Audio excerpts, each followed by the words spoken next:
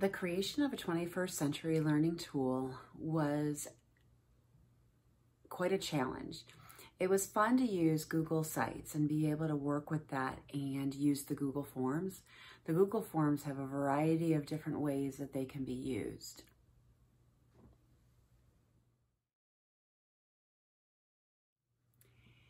BlendSpace is an amazing tool that is a site where everything can come together and be pulled together so that teachers can hold everything at one spot instead of trying to dig and find their resources when they're ready for them.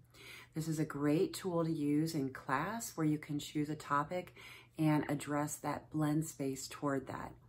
There are a lot of videos and documents out there and available to be able to pull lessons together without doing a lot of extra work.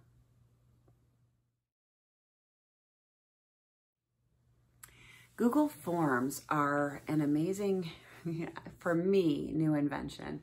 I never really used them before. I've received them and had to fill them out, but now adding them to entrance tickets, sign-up forms, the idea of my homework for tonight, the students had to read for 30 minutes and then tell me where they were at in the book. And so instead of just having them fill in a paper, they logged on to our Google site and then we'll click on the Google form and fill it out with the title of their book, how many minutes they read, how many pages they read, and a little summary. And it's quick and easy to submit, and I'll be able to use that.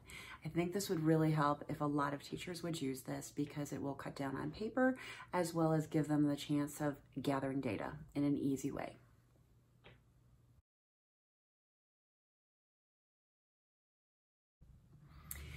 With this 21st century webpage that we created, I included Expeditions, the Google Expeditions app. Had I not done that, I probably would not have been able to realize how much fun learning could be about different topics. So the students worked on it today and I taped them. There were times where I was not able to video them, but hearing the sound of, oh, as soon as we went from the planet Jupiter to Neptune, so they could see the different planets and the color blue and the gases that made it up. What was fascinating about it was how easy it was to put the phone into the VR viewer.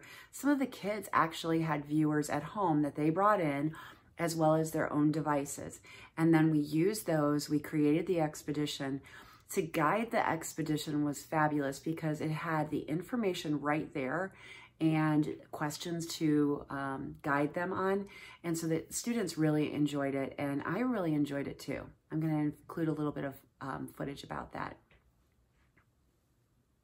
Really small. Hey, Alana, you can sit back down now. How many students is that? I don't know. If you're walking, Gavin, know anymore.